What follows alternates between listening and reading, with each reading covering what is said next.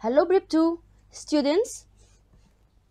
Let's learn more with our book high3 with Unit 4 Body and Mind. Who can tell me what is the important one? A healthy body or a healthy mind? Is it possible to change the way of your mind works? How and how? Now listen to the text and tell me what is the important one. The Memory Man.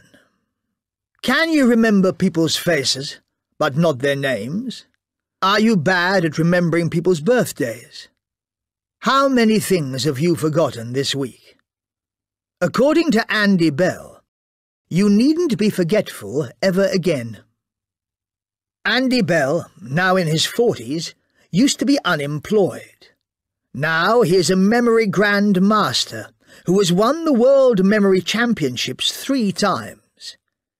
He has been training his memory for around 15 years, after being inspired by an article he read about the amazing memory man, Dominic O'Brien.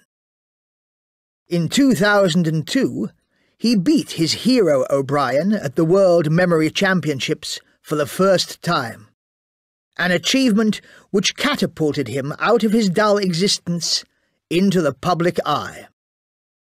Andy has broken many memory records and is currently the speed memory champion. He has correctly memorized a pack of cards in just 31.16 seconds. He can also remember the order of over 1,000 cards in 1 hour. So how does he do it? Andy's method is an unusual but simple one. Journalist Lara Barton met him and wrote an account of his technique. I'm here today so that Andy Bell can teach me how to improve my memory. In less than 1 hour, I will have a working knowledge of the past 1,000 years in history. Right, says Andy. Think of 10 rooms in a building you know very well. I think of the house I grew up in. He tells me we're going to call each room a different century. What is your first room? He asks. It's my living room, Andy. Your living room is in the 11th century, he says. Imagine the Battle of Hastings in the middle of the room. Then, just beside the door, I have to imagine a water clock to remind me of Su Sung's invention in China. I've never seen a water clock, so I imagine something like a sundial in water. By the end of the tour, I've put Marco Polo at the bottom of the stairs, Queen Victoria in the pantry, and the Mona Lisa in the dining room. Whatever will my mother say?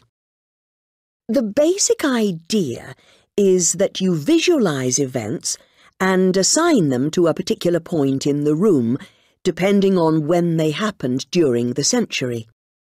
This means that in your mind, you will stumble upon events at the start of a century as soon as you open the door to a room.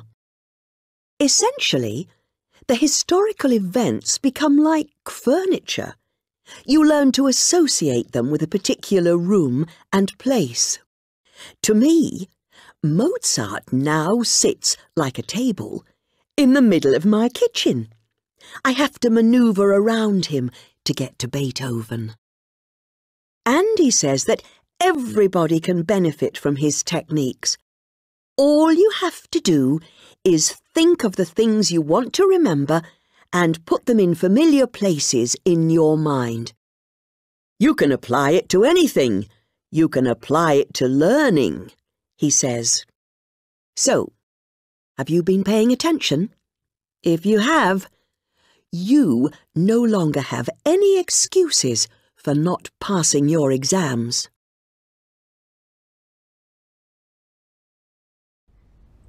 After listening to the text, let's learn more about the new vocabulary. Start with knowledge. What is the knowledge? an understanding of something through learning. Inspired, made somebody want to do something. Stumble, to hit your foot against something and almost fall over. Maneuver, to move around carefully. Visualize, to have a picture of something in your mind. Essentially, that means something is very important and considering the most important fact. Achievement, when you finish something great and did it successfully, that is called achievement. Something you have done successfully through working hard.